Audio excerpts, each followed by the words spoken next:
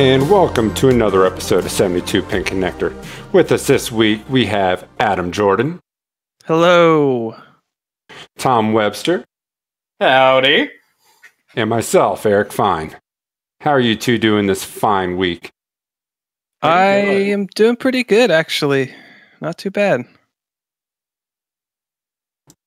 How about you, Tom? You've been holding up pretty well? Yeah, I actually got a lot of video gaming done this week. Way more than I thought I would get done. Last week was kind of a fluke because I played everything, and I played almost the same amount this week. Nice. You're killing it. You're picking up my slack because I haven't been hardly playing at all. So how is that thumb?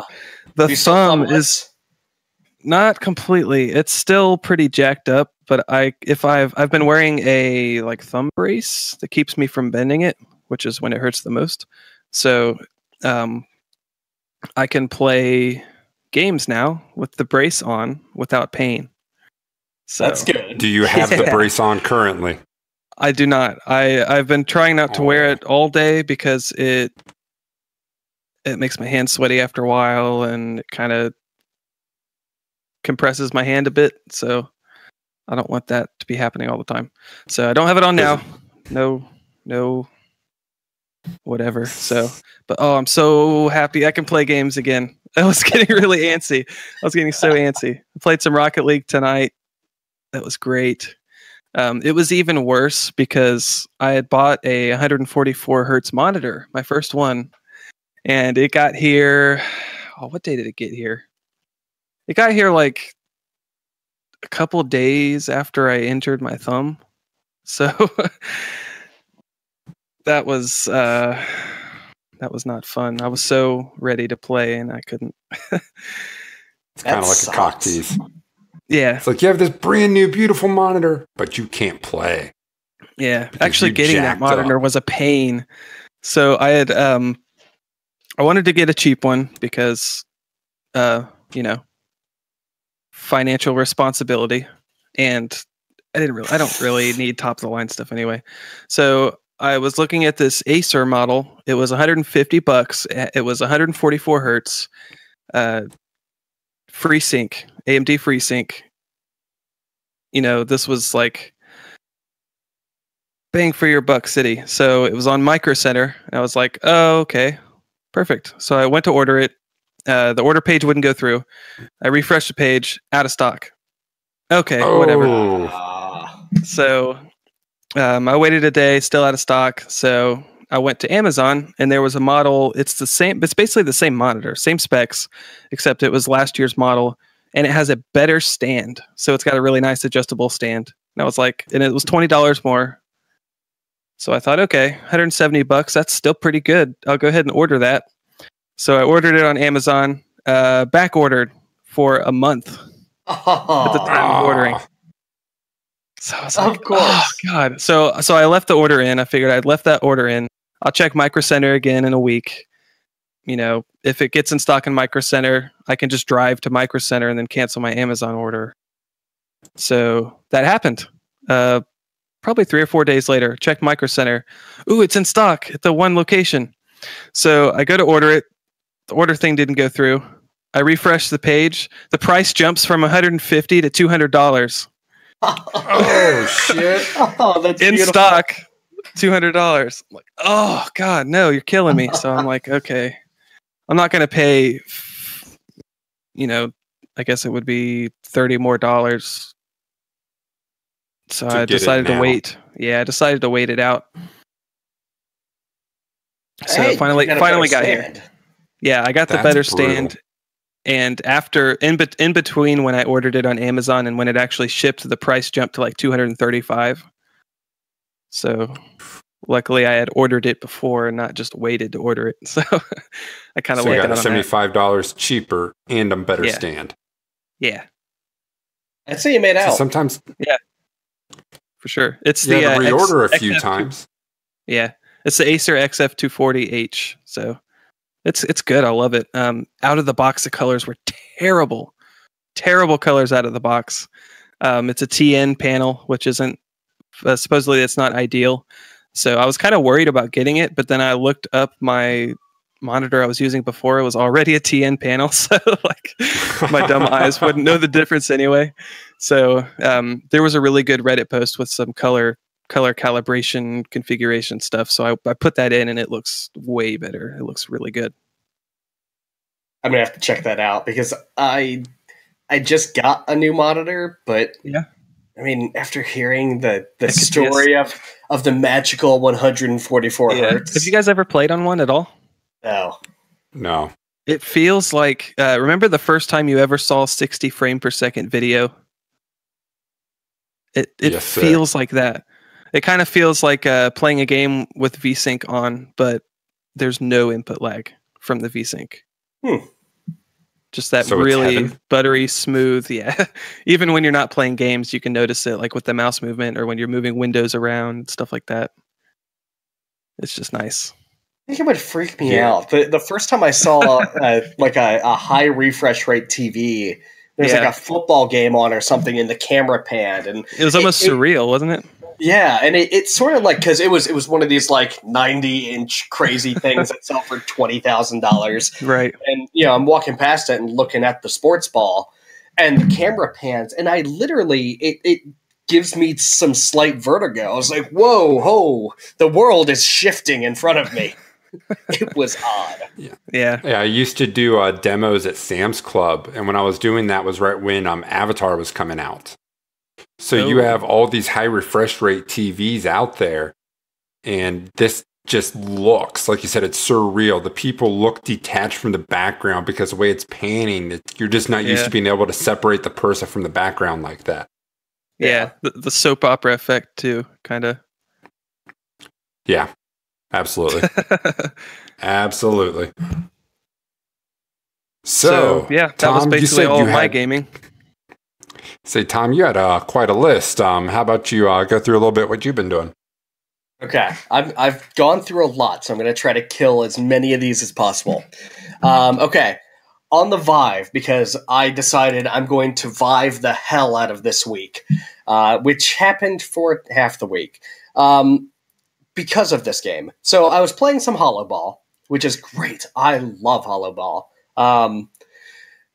But it's a very, very intense running around game. Think 3D Pong, and you've got your two paddles in your hand, and you run around and smack stuff and hit it, bounce it off walls. And they've got a nice Zen mode, which gives you you can put on some surreal, quiet tunes and slowly bat a ball back and forth. But that's not cool. So I went fully hardcore and ended up pulling a muscle. And I had to stop viving a couple days ago because I'm having trouble walking. Thanks, Valve. So Hollow Ball is good.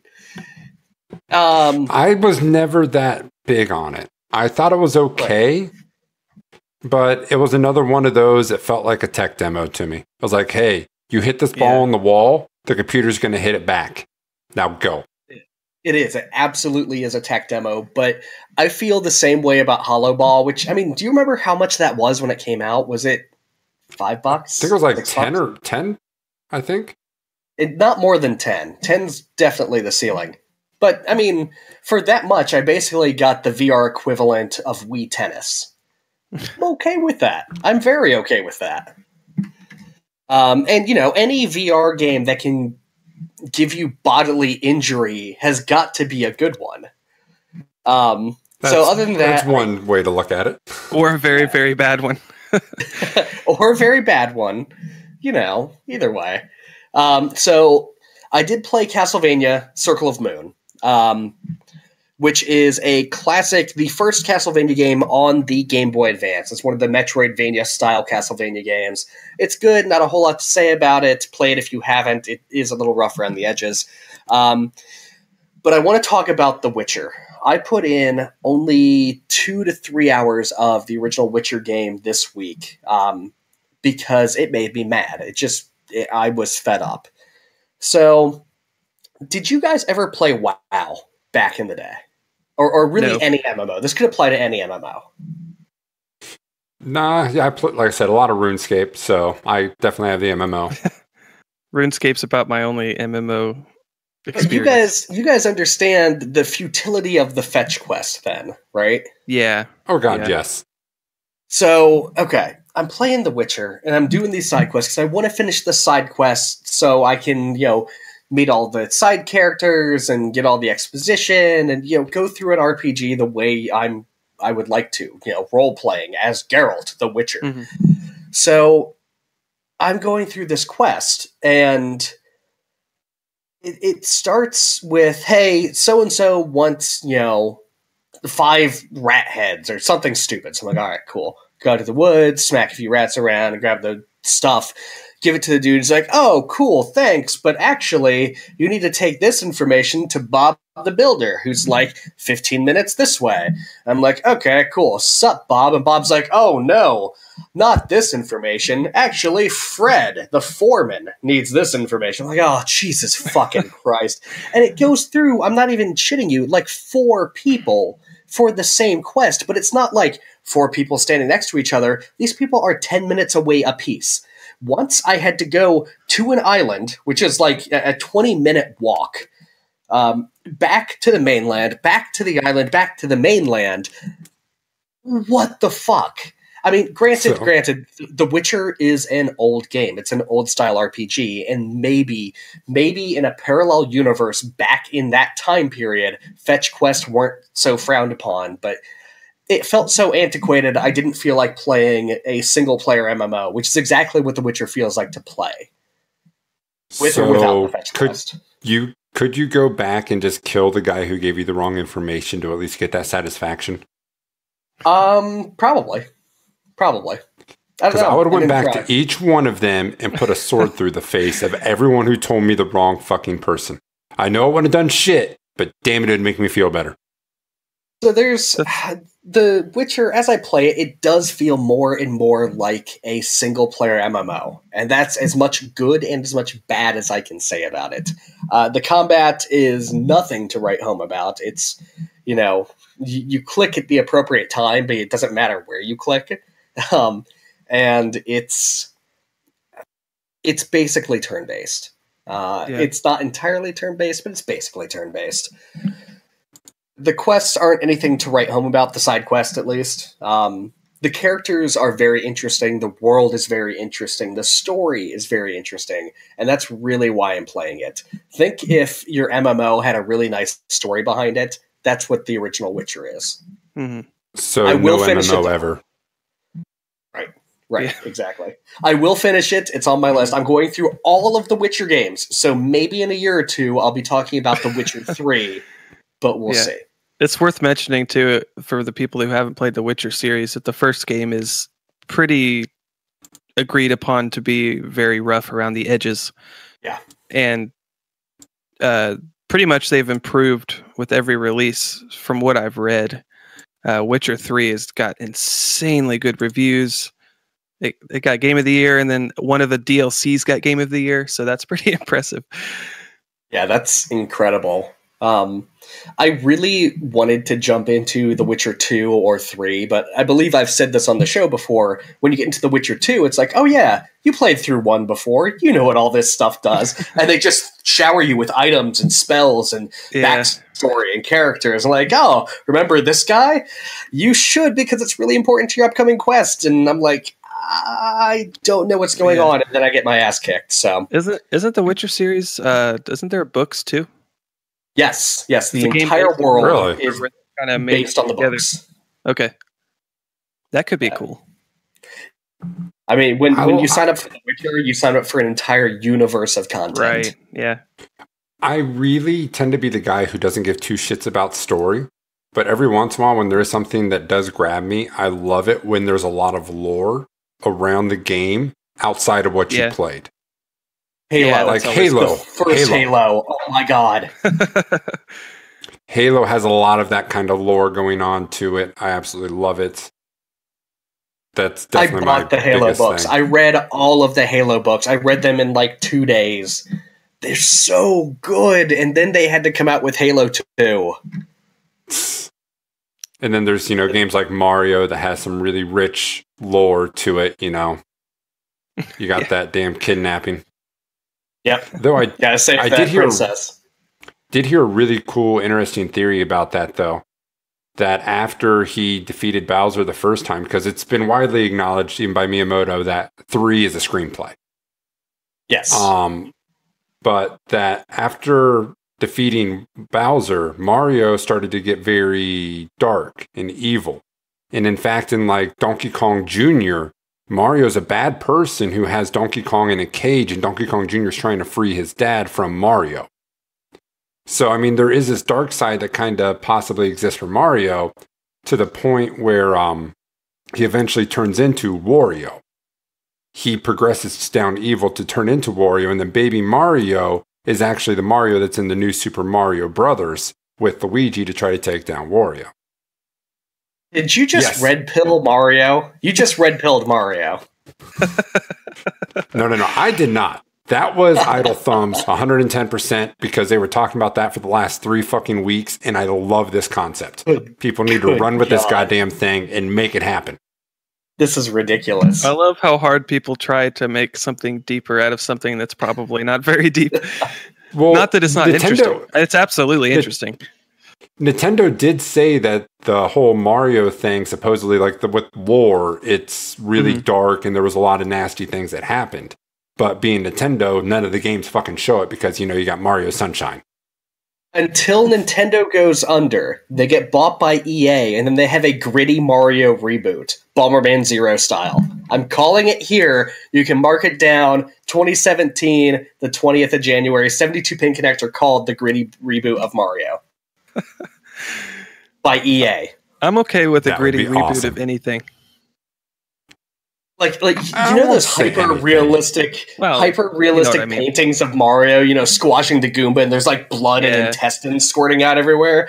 That's the Mario game I want to see. Not because I think it would be good, I think it would be absolutely horrible, but just because I want to see someone try to make that. It'd be a great novelty. See, actually, for sure. Instead of being jumping on their head, he'd be using like a pipe wrench. And that would be like his primary weapon. It'd be See, you can make this work.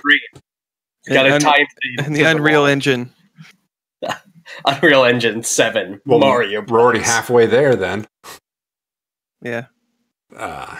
Okay. So what else have you been playing, Tom, now that I've diverged Mario?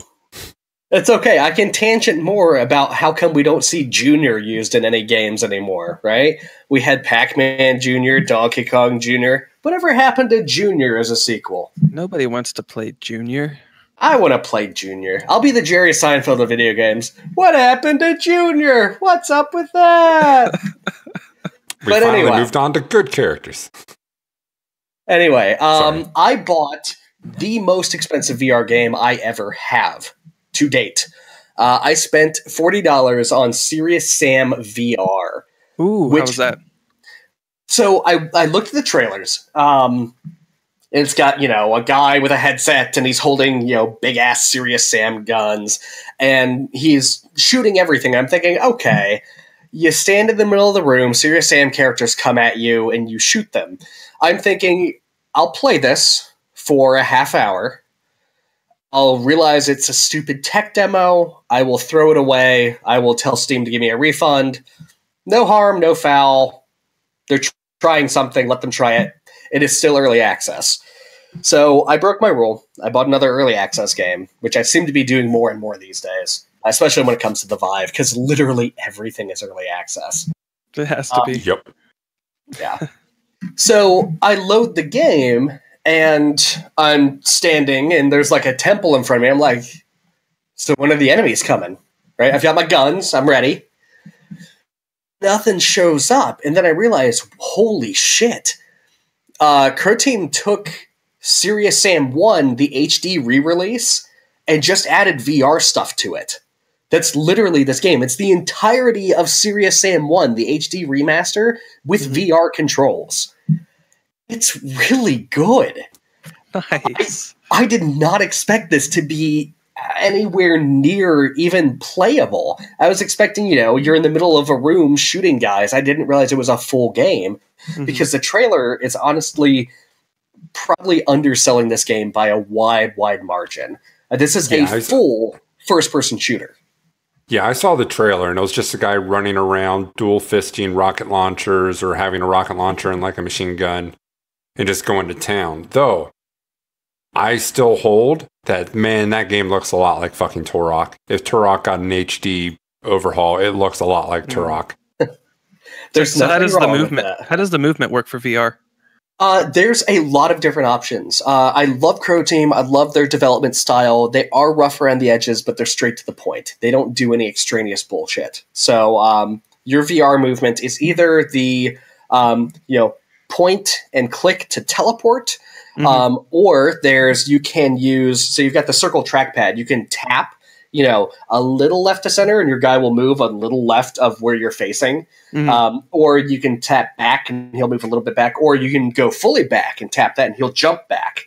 And you can either do instant teleportation or sort of a quick shift, which I didn't notice any motion sickness with that. Or if you really want, you can use the touchpad as an analog stick and slide like you're in some sort of futuristic skiing wheelchair. Yeah. Slide along the ground like you're walking in a first-person shooter. I was in Discord with Tom when he discovered this. Oh, wow. I thought I was going to hear this man puke. It was an interesting experience. Yeah. So after I told Irk, if you imagine you're wearing skis and you crouch down when you're moving, it's not so bad, but it's still really bad. Yeah. Some people like that. Some people do not get motion sick when using that type of motion in VR. So I'm glad they have the option. For me, I stuck with the touchpad teleport. Pointing and teleporting, while there is that option, no matter what control scheme you use, it's definitely a little too slow when things get hectic. So the touchpad. Serious Sam's kind of like an old school shooter, right? So it's a lot of run and gun, not a lot of... Yeah, it's the best version of Doom before Doom 2016. Okay. That's why I was worried about the movement controls, because I know movement is always kind of weird in VR. Yeah. So the touchpad does let you circle strafe as long as you're, turning to face the enemy, but it will let you circle strafe fairly effectively. It's not perfect. And it is a little cheap because sometimes enemies will fire at you and you'll just wait till the last second and jump out of the way and everything's fine, right? No one can hit you. But that's not to say that the game doesn't freak you the fuck out. I can only play about 2 to 3 levels at a time before I have to walk away and play something else or get something else into the Vive. Serious Sam will spawn enemies in front of you, behind you, in the sky, behind doors, through doors you've already opened, through doors you have yet to open, through doors on the other side of doors right when you're opening them. It will just spawn enemies everywhere because it hates you. And Serious Sam's only objective is to kill you as fast and as gruesomely as possible. VR actually makes Serious Sam easier. Where in the normal Serious Sam, when stuff spawns in the sky in front of you and behind you, you had to, shoot in front of you, quickly turn around, shoot behind you, shoot in front of you again because there's another guy there, aim towards the sky to try to take out the flying thing that's trying to kill you. But in VR, you can be like, oh shit, there's stuff everywhere. Pull out your machine guns and hold them physically at 2 different angles and start mowing the people in front of and behind you while looking at the sky creatures to see if it gets close enough to blast it with a shotgun. It is an amazing VR experience. It is fantastic because it does make you feel like a badass when you mow down all these waves of enemies against all odds. A little scary, definitely hectic. Definitely do not play this if you have a heart condition. I like it. I don't think it's worth $40. I think it's worth $30 right now. It is early access. They are continuing to make updates. I can't say I don't recommend it. If you want a full shooter on the Vive, I'd say try it out. Worst case, spend the $30, play it for $40, play it for a half hour, and then get out of it. Yeah, that's just, to me, that's a lot for a VR game. If I was to spend that kind of money right now on anything, it's going to be Planet Coaster. But here's the thing. It's a full VR game. It's a full VR game, right? It's not a tech demo. It's a full first-person shooter that happens to be in VR. No, see, here's where I think I disagree with you a little bit. I don't view this as a full VR game. I view this as a full game that has been added, that VR has been added to. This isn't a VR game. It doesn't feel like it, though. With a lot of games that try to tack VR on, it feels really janky. It doesn't feel like it belongs. Somehow, Crow Team has managed to make this game feel almost natural. It's not perfect. It's not something built for the Vive. Mm-hmm. So, for instance, one of the big issues is in the Vive, Steam knows where your head is, where you're pointing, and they know what's left and right. So when you turn on your controllers, it goes, oh, you're holding that in your left hand. It's a left-hand controller. In some of the early Vive games, they just hard-coded the controller to whichever one you turned on first was left. So Serious Sam does have that problem of if you turn the wrong one on first, your hands are flipped. So you've got to, undo your wrist straps and flip your controllers. It's not perfect by any means.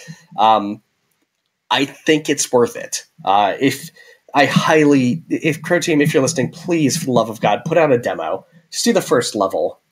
Tell people it's a full game and get rid of that horrible, awful trailer. This is the full Serious Sam game, the first one, and you can play it co-op and you can play multiplayer. It's a whole first game with VR controls. Just feels really good. Still a high co-op Serious Sam. Co-op Serious Sam. Nah. I'll pass on that personally. So I did play more Hot Dogs, Horseshoes, and Hand Grenades, which was fantastic. There are some amazing guns in that game. I have been playing a shit ton of chess. Again, the site is Lichess, so lichess.org. Totally free, totally open source. They've got a fantastic Android app. I play at least 2 games a day with people. It's a ton of fun. And I've been getting pretty heavy into the chess scene. I'm having a good old time. When are you taking on the supercomputer? No, God, no. I can't beat the level 1 computer. Humans are easy. Humans make mistakes. Computers don't. And I'm really not that good at chess, but I'm better than the friend I've been playing pretty frequently. You don't have to be good at something to have fun with it. That's the beauty of it. It's like a good old time. Yeah. So actually, when it comes to strategy games like Dota and chess, I realized that the entire game is positioning. It's unlocked this entire world of choices for me. As long as I'm in the right place at the right time, things will just work out for me. That's how I'm going to live my life. It's the Dota/chess philosophy. Come to my study. Buy my book. Making a cult. Okay, so the game I've been playing... Another cult. Yes. We have a habit of forming cults. Sorry. How many cults have we formed now? Like 3, 4? At least a few. I found out there's a chess variant, not on League Chess yet. There's a chess variant that doesn't take turns. It's a real-time strategy chess game. It's chess, but you just move everything when you can. It's called Kung Fu Chess. Wow. Yeah, it's nuts. That sounds like a mess. It does, but it's awful. I would play this shit out of that. It sounds fun for like 5 minutes. Like to I draw giggle my line maniacally with your friends, frantically trying to make all your moves. I want to play this. I'm going to find a website and play this. You would never be able to play it in person. Yeah, that's true. I will just knock your king over. Yeah. Some nice magnetic weighted pieces.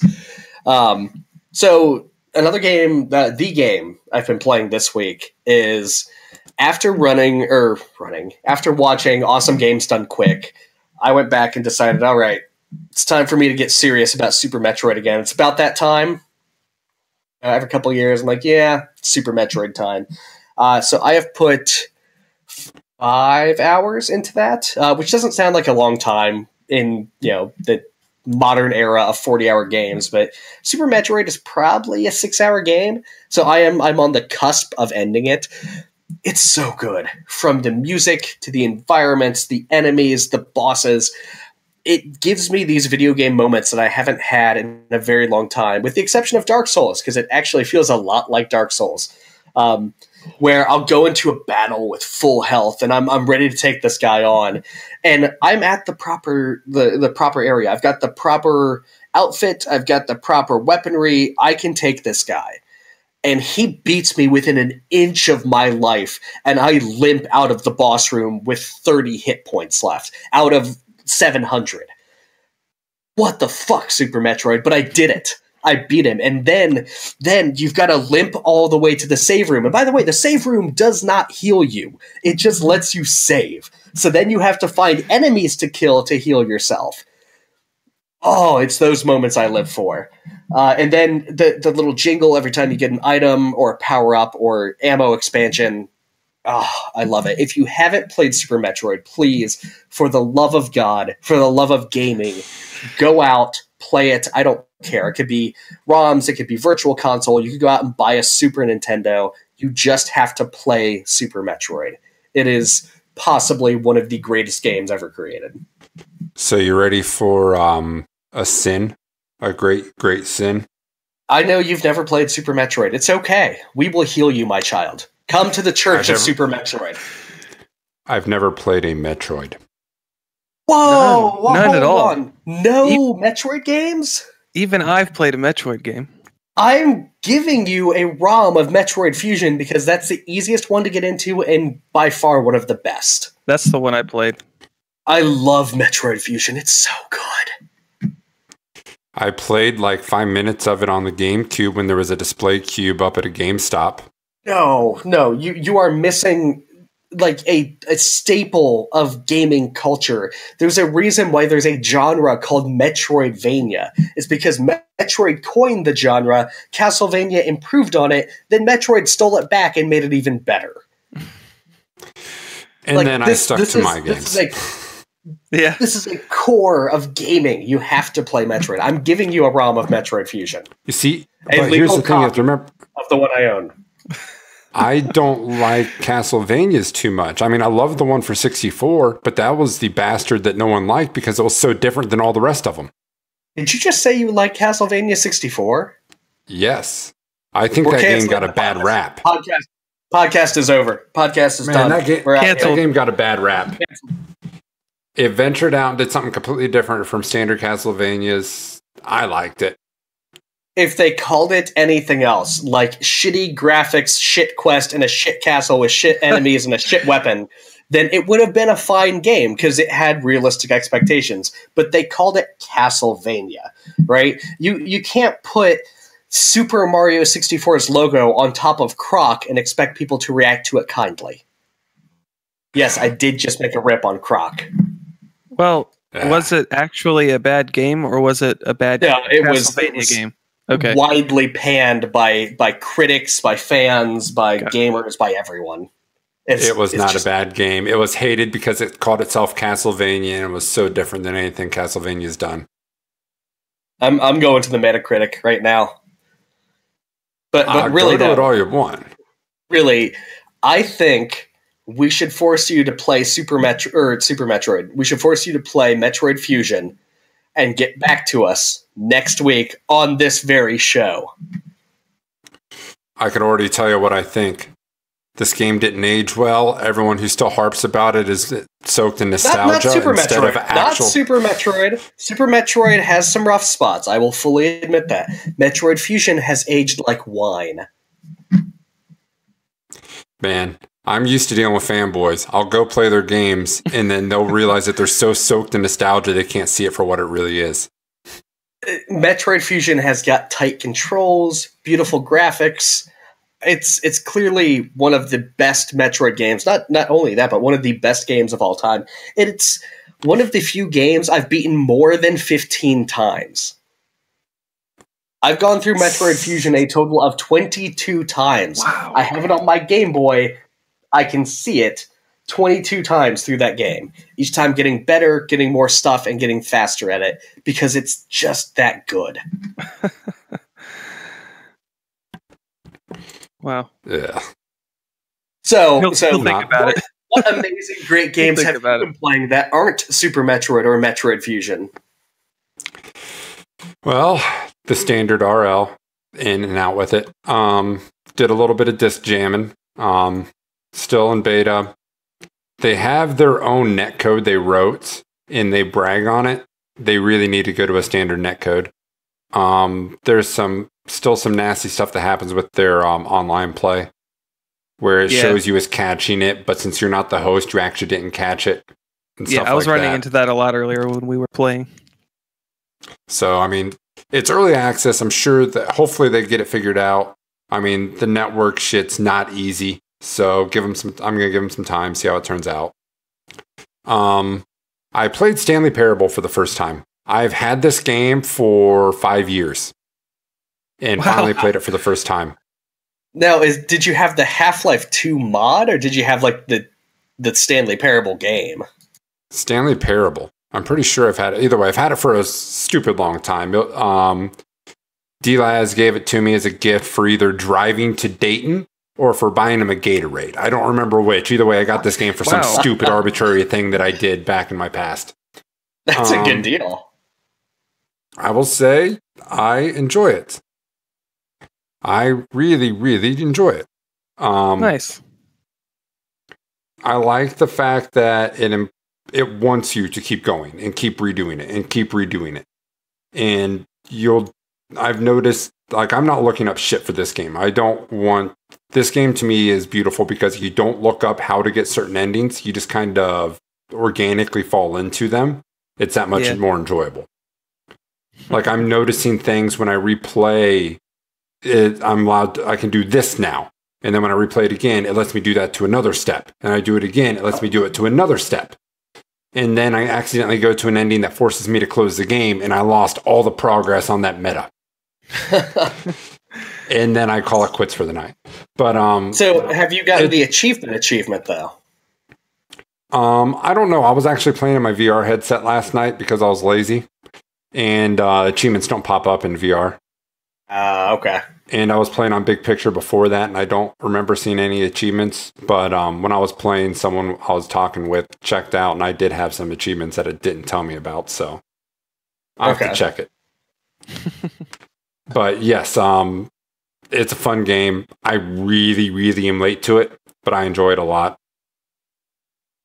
There's Davey made a pretentious art game after the Stanley Parable that I really liked. I'm going to call it a pretentious art game because it is, but I really liked it because I like pretentious art games. Called The Beginner's Guide.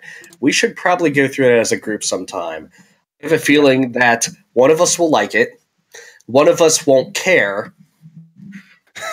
Wait, it's that way. I'm reverse on camera. And then one of us will absolutely loathe it. You said pretentious art. I'm already in a disposition to not like it. Oh, it is such a pretentious artsy fartsy game, and I love every minute of it. But I love pretentious artsy fartsy games. You might like it, but it literally has no gameplay. It is a walking simulator to end all walking simulators. Oh, Adam hates it. Right now, Adam hates it. I don't hate all walking simulators. I love walking simulators. I played Dear Esther for a group of my friends, which is like one of the first original walking simulators. Yeah. And I'm enthralled, right? And I look behind me, I'm like, oh my god, are you guys hearing the story? And they're asleep on the couch. I was like, really? Come on. So I finished playing it, and then I went through it 3 more times. Does Dear Esther hold up now? No. I own it, and I never really went through it. With the modern genre evolving in the way it has, actually adding little hints of almost gameplay, Dear Esther is literally a walking simulator. But to hear the full story, you have to play it 5 or 6 times and keep walking because each of the clips is randomized. So you might get something that pertains to the story, you might not. It's interesting. I still think it's good, but it's not. It didn't age well. Of all the walking simulators, the only one I'm really, really want to go and play is Firewatch. Same. That's the one I haven't been interested in.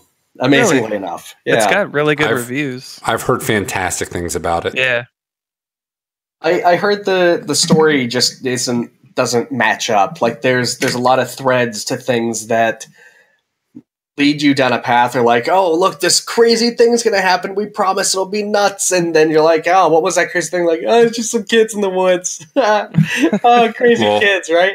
You're like, so one thing I don't know what I've read is true, but. So the guys who made that are really cool. They had the podcast Idle Thumbs, but they were actually one of the indie devs that helped Frog Fractions 2 and actually hid information about Frog Fractions 2 in their game. Huh. So, I mean, they had about, I think it was 5 or 6 different indie devs hide information about Frog Fractions in their game as part of the whole meta of figuring out Frog Fractions 2, which was really cool. So, and then there was one other game I played I really, really want to get to. I came in last week not knowing a lot about it. Super hot. I come into this week completely beating the game. Nice.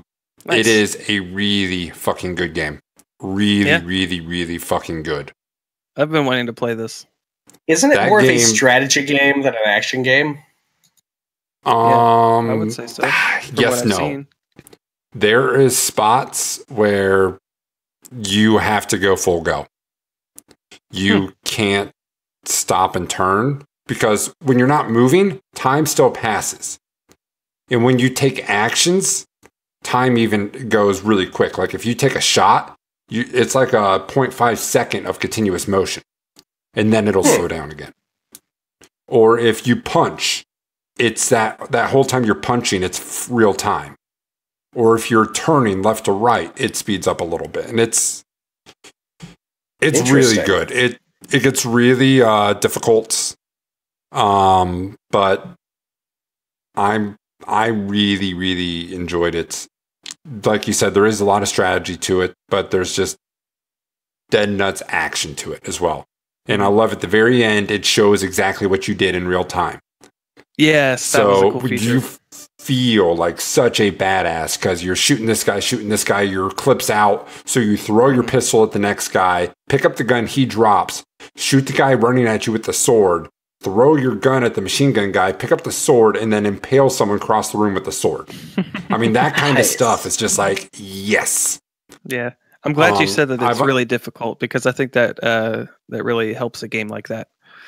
There's a few spots that there was one particular elevator scenario that I was stuck on for probably 20 minutes. And once I actually did it right in real time, it took 3 or 4 seconds for that level. Nice. So was it more of a manner of figuring out what you needed to do or knowing what you needed to do and actually having to pull it off? Both. It took Okay. me a good 5 minutes to figure out what I needed to do. It took me another 15 to actually execute what I needed to do. That one was the hardest to execute. It was very technical.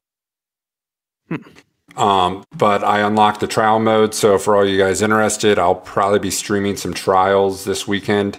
So you can probably jump on the 72 PC Twitter or Twitch and catch some of the videos of that, hopefully. But that has been all. Oh, sorry. Tell me about the story of Super Hot, because I think I played the demo. There was some weird thing with breaking boundaries, or sort of breaking boundaries. You're supposed to do it, and finding computers and fake typing into a DOS prompt, and it seemed a little hokey. The story's really cool. It's okay. Yes, it's not like this groundbreaking, oh my god, moral story, but it's a fun story. Kind of develops and it just kind of twists and then a mind fuck, and then the very end of the game is just really cool. I'm not going to say anything about it. It's a short game. It's like 6 hours to run through the campaign. Do it, but there's a light story to it. It's kind of fun. Your player's confused about it. And as it keeps developing, you start to understand a little more while you start to lose control, actually. So it's kind of cool. Okay. It's really cool. But so at the price they've got it now, is it worth it? Yay? Nay? Yes. Okay. I'm about to run through the trials, and I imagine the trials are going to just be, like it said, endless modes unlocked. And then there's all these different challenge trials and stuff. So I'm looking forward to it. I like the art style. Yeah. Yes, it is very interesting, and that's really useful. It really makes those people pop out. If they didn't, that game would be so much fucking harder. Yeah. And less enjoyable, honestly. Okay, so that's what we've been playing. There's been a little bit of news that's been dropping. We'll kind of scream through that because none of it's too big. Nintendo announces that Zelda Breath of the Wild will be the nail in the tombstone of the Nintendo Wii. It will be the last title released for the Nintendo Wii U. Wii U. Wii U. Wii U. Wii U. Wii U. Wii U. Wii U. So March 3rd marks the last game to be published for the Nintendo Wii U. Shortest lifespan, or second shortest lifespan Nintendo's had in a console. Yeah. Only shorter is the Virtual Boy. I can't feel bad for that. Also with the Zelda, real quick, is the resolutions for the Switch have been announced for the Zelda. It's supposed to be running 720 on tablet mode at 30 frames and 900 at 30 frames when docked. So upscaled to 1080. So that was a little bit of a shocker. Yeah. It's odd. And also hearing that there are times that the frames will drop. So it could be interesting. Hopefully that's just rumors and people not quite understanding the hardware, but I've heard it first IGN. And IGN has a really good hookup with Nintendo right now, so if they're willing to say that kind of stuff, I'm kind of leaning towards it's probably true. GameSpot released an article, top 10 games of the year. Top 2, this is for most sales, pure volume of sales. Or what was it? Yeah, sorry. Number 1 this year is Call of Duty. Call of Duty, no biggie. Battlefield 1 was the second. However, the third shocked me. I didn't realize it sold this well. Ubisoft's The Division comes in number 3. Yeah, I had no idea that game was that big. Like, I know it had a lot of hype before it came out, for sure, but I had a lot of hype. It was really good, and then it got completely fucked. Yeah, it had some major design issues because the whole game basically revolves around multiplayer, but the devs made the tragic and the death knell to the game choice early on in their netcode to trust what the client was sending them. So you modify what packets you're sending to the server, and all of a sudden, you're the best guy, or you're invincible, or those bullets totally didn't hit you, I promise. It really, and without a substantial re-architecture, they couldn't fix it, so it died a quick and hackery death. Well, they've made some good revisions on it since. They actually have a secondary game that shot off of it that everyone who's bought the Division has, the survival mode. So it's actually got a good resurgence going. 4 and 5, no shocker, sports games, NBA 2K17, Madden 17. Number 6, sixth best-selling game of this year. Grand Theft Auto 5. Grand Theft Auto Still 5. Fucking selling. How is it that's low? That's impressive because of GTA Online, I'm sure. Yeah. Oh, yeah. Yes, I see a lot of people playing that. That game has blossomed far and beyond what Rockstar thought. That online is money. A buddy of mine put it the best way I've ever heard. He said GTA Online is less GTA Online and more Second Life 2. And I can't argue with that. It's The Sims with bloody action. I put in, some hours into GTA Online, but oh my god, the amount of content and grinding and hackers everywhere. It's easily a game you can get sucked into. It is the best MMO you're not paying for. Yeah.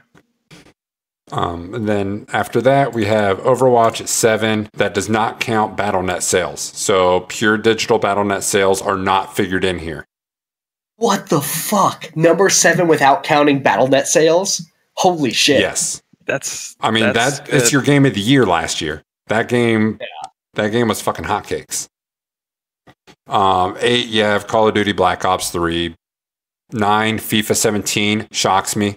Really expected that to be a lot higher. FIFA sells globally. Yeah, for sure. And then 10 is surprising. It only surprises me because of how late in the year it came out. Final Fantasy 15. There was a lot of anticipation because this game was announced a long time ago. And from all reviews, the game's actually pretty fucking good. There was a story issue, but I heard that it's a good game mechanically, but utterly devoid of meaningful content, either outside the main story or even inside the main story in some chapters. See, I've heard the main story was good. I've heard the main story's good. Chapter 13 got fucked because they were something weird where you had to read a manga to understand what was going on in chapter 13, but they later went back to patch it. Yeah. So the past couple of Final Fantasy games didn't go over very well, did they? So at least the this one would trilogy. be kind of a step in the right direction, right? Lightning was basically Angst Fest, Corridor Angst 13, the soap opera. I didn't enjoy it at all. I hated just about every minute of Final Fantasy 13. It was beautiful. Absolutely one of the most gorgeous games I've ever set eyes on, but I could not be bothered to play more than, God, I put 15 hours into that game, and that was 15 hours I'll never get back. But 14 released, and 14 was the second online Final Fantasy, but when it first launched, it was a massive shit show, an absolute train wreck. So much so, Square said to everyone who bought the game, hey, we're sorry, we're pulling this from shelves, the game is done, it's canceled, we're taking it back. And then they ended up launching V2 of the game called Final Fantasy XIV: A Realm Reborn, because they literally rebuilt the game mostly mechanically from the ground up.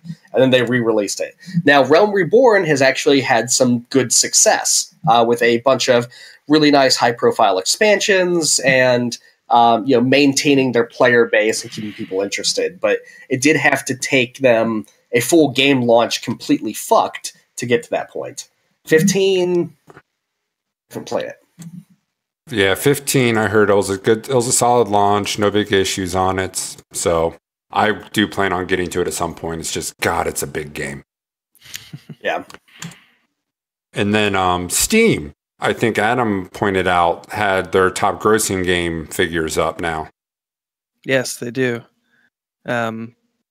There's 12 games. They got them set up rated into tiers. So there's platinum, gold, silver. We're not going to go through all of them, but we'll go through the platinum games. In no particular order, the top sellers in 2016 for Steam, we got Fallout 4, which is not very surprising. Dark Souls 3, also not very surprising. No Man's Sky sold a lot. It's not surprising because it's off of it's gross numbers. People got burned. Yeah. The top selling worst game. The worst top selling game. Rocket League, which I'm always happy to see. Civilization, of course. Grand Theft Auto 5, of course. CSGO. Everybody and their mom owns CSGO. It's going to keep selling. And side note real quick. Yeah. This is grossing. This is not just game sales. Yeah. This is important for the next game, I think, that's on the list. Absolutely.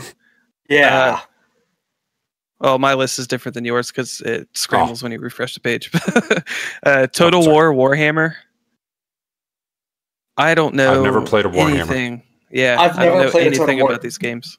Total War always gets on these big lists of giant selling PC games because Total War games tend to be very, very, very good and very well built, very well detailed, very well architected.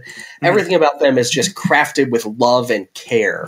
But I don't RTS too often, so I've never had a real interest. That's love RTSs. I've just never done one of these. You might like Total War. It always gets talked about in these game dev videos that I watch. Moving on, The Division, of course. made the other lists. XCOM 2, which I've heard is awesome. I've heard the XCOM games are great. The first one was amazing. I have not played it either. I recommend the first one for sure. Mm-hmm. Super cheap first one. I heard the second one's not bad. That mechanically is very good and stuff, but the story's kind of lacking on the second one. I've heard something on that line. Okay. The Witcher 3 Wild Hunt. And Dota 2, the free game. Which, by the way... top 100 gross revenue. What the hell, Valve? Well, only Valve... 100%. Only Valve could put out a free-to-play game and have it make their top grossing games platinum list. Right. And let's put it this way. It's not just Dota 2. If you go down to the gold, I know we don't want to diverge too much. TF2, also free-to-play, in the gold tier of gross revenue. That's incredible, especially as long as it's been out. I mean, it's going on 10 years. Orange Box. Valve hired economists. They hired a team of economists to run their free-to-play games. Of course, this would happen. Of course. What all there is to spend money on in Dota 2? Is it just like cosmetic skins? Hats. It's hats. Purely cosmetic. Well, so there's a little bit more than that. Nothing at all that affects gameplay. But there's the usual, I'm going to get a cool looking sword from my guy, or a cool hat, or a cool robe. There's also the stuff like announcer pack. So if you want your, Dyer's top tower is under attack. If you want that to be Rick and Morty, you can buy the Rick and Morty announcer pack for like $5-10. That's a really cool idea. You can buy the Rick and Morty because that Mega announcer Kill pack is awesome. Rick and Morty pack is amazing. Oh wow, bottom tower's looking great. Morty, bottom tower's on attack. Oh god, it's great. It's fantastic. So pick that up. You can also get like interface skins, which are less useful now than they were in the old Dota. And the thing that I guaranteed propelled this to the top of the list, or propelled it to the platinum list. Compendiums. So if you want to buy, the $10 compendium is the foot in the door version, or you can get the like elite version for $50-$60. Like half, it depends on the year, but a large portion of your purchase price goes directly to the prize pool for the tournament. Nice. With that, you get cards, you get unlockables, you get a thing that you can level up. You've got a cool badge by your profile while the tournament's going on.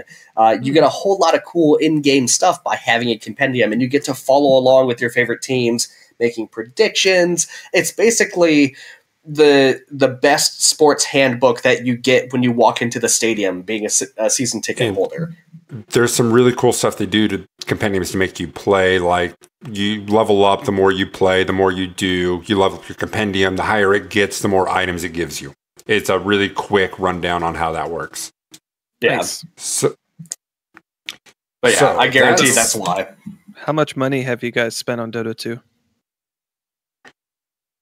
I've probably spent $150, $200. I would say $200 to $300. Nice. And that's mostly the compendium, because I buy a compendium and then we get close to the tournament. I'm like, they're so close to reaching above that, not $1 million, but to get to the next million. I'll just throw in another 30 to buy levels for my compendium. Or I really want the skin. So give me like 10 levels. So they do something really well. They show you what's up, the next big item up on your leveling system. So when you're within 20 levels, or when you're within 50 levels, you can put $20 down and you get those 50 levels right now. Yeah. So they do that kind of stuff to coax you at the end. So at the very end, when you're really close, you're like, hey, compendium's over in 2 days. Right, here's your next big item. Yeah, and they say, hey, you can't buy this afterwards. This is a compendium only thing. So if you want it, buy it now. That's entirely why I spent like $100 or something, like $75 on the compendium last year, is because I just wanted the damn map skin. It literally does nothing except make the map a little bit prettier, but I wanted it. So I threw a bunch of money into the tournament, and luckily it was a great tournament, and the team who deserved it got pieces of my money. Nice. Everyone got pieces of your money. All right, so that's the top grossing games this year. There's still some really light, quick news. Halo Wars 2 open beta started now. You can go get some information. It's free to sign up, free to try. If you're at all interested, I recommend it. Try to do it on the Xbox, though. This RTS is made for consoles. It'll play on PC, but it is made for consoles. So it'll feel a little underwhelming. Yeah, I'm reading about this. I guess they did an open beta in June, and this one is a different game mode called Blitz. It's card based. So you build a deck. You build a deck and then deploy units in an attempt to capture and hold control points to score points. Hearthstone meets RTS. RTS. That's actually kind of cool. I like that. It could be cool. It could be very cool. I could see it being a money grab. Because it could also potentially end up being a money grab. So let me tell you what the best card in Hearthstone is. You ready? You ready? No. The best card in Hearthstone that you can use is the one found in your wallet. If you pull out that card in Hearthstone, you will be 100% unbeatable. I guarantee it. Oh no! The game's not that broken, but it's still pretty broken. That's sad because doesn't that have a decent competitive scene? When you get to the competitive scene, probably buying for shit doesn't work as much anymore. They probably have bans for certain cards and stuff, wouldn't they? Doesn't Magic do that? I don't know. I'm not sure how the Magic scene works. I don't want to knock Hearthstone because it's great, and honestly, it's one of the few real games, big games you can put on your phone and play today without any money down. That said, it's still a little janky when you get wrecked by some guy that just put a bunch of money down on opening up packs and getting foil cards and rare stuff, and yeah.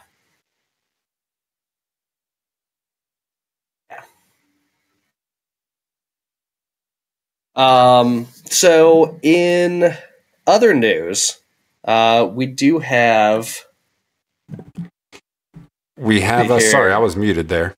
I was wondering why you got quiet. We have some Switch news. No streaming services at launch for the console. No YouTube, no Hulu, no Netflix. I don't find it that bad. That's unfortunate because of the mobile tablet aspect of it. Yeah. But view it this way. You're not going to be able to watch it on the go anyway. Yeah. Oh, well, yeah. You don't have Wi-Fi. True. You don't have network. But you do. You've always got a phone, and you can tether that, and it just works, right? That's the world we live in. Tom, you have a phone. Use your fucking phone. I don't want to watch Netflix on a stupid teeny phone screen. I want to pull out my big ass Switch and be like, Netflix. Yeah, but if you put the phone close to your face, then it is a big ass screen anyway. Yes. Right? That's how it works. Just strap it to your face. I'm going to put this in my Google Daydream Cardboard Oculus VR Rift Vive, and it'll work perfectly. Okay, trademarking that name. If you use it, you owe me a nickel. EA announces they will be having their own fan service event, pretty much, kind of like the PSX stuff. It's going to be June 10th through 12th, roughly 3 to 4 months. I think it's 3 months after the release of Andromeda. So possibly expect some Andromeda DLC. Rumored that there might be a Dragon Age 4 announcement there. So nothing huge, but definitely keep an ear open.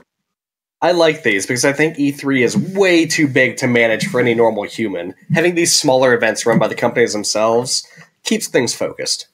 Yeah, for sure. I like E3 for Microsoft, Sony, Nintendo make announcements. Everyone else do it at the little things.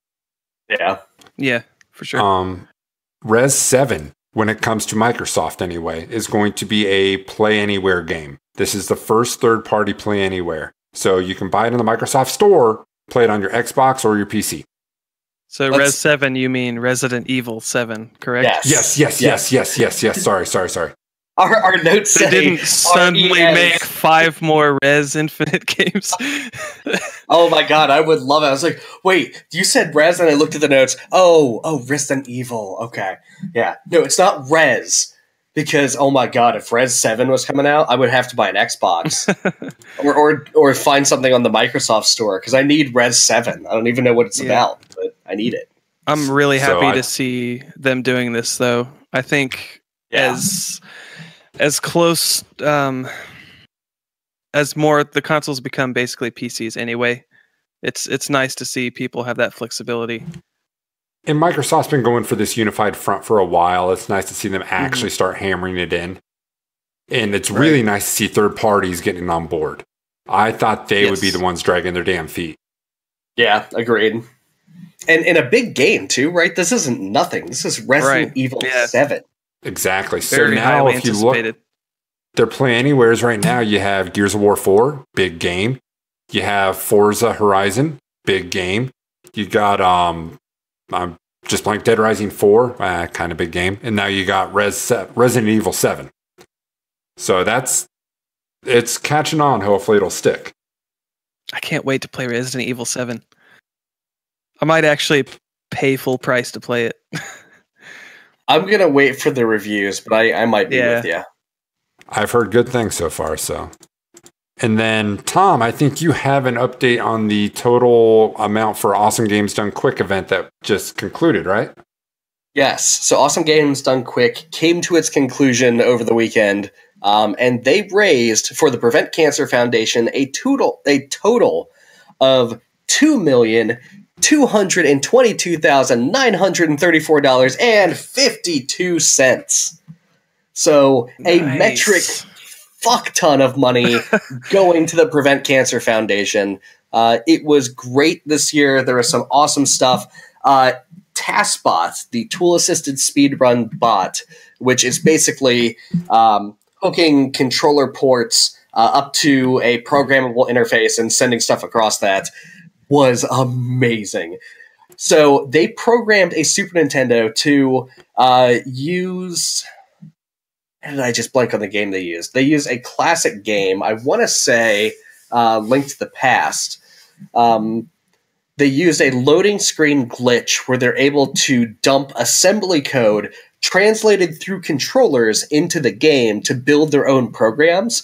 They built a video player and showed a speedrun of Mario 64 and a speedrun of Portal running in a video on a video player on a Super Nintendo that was being fed the video by button presses from a controller port.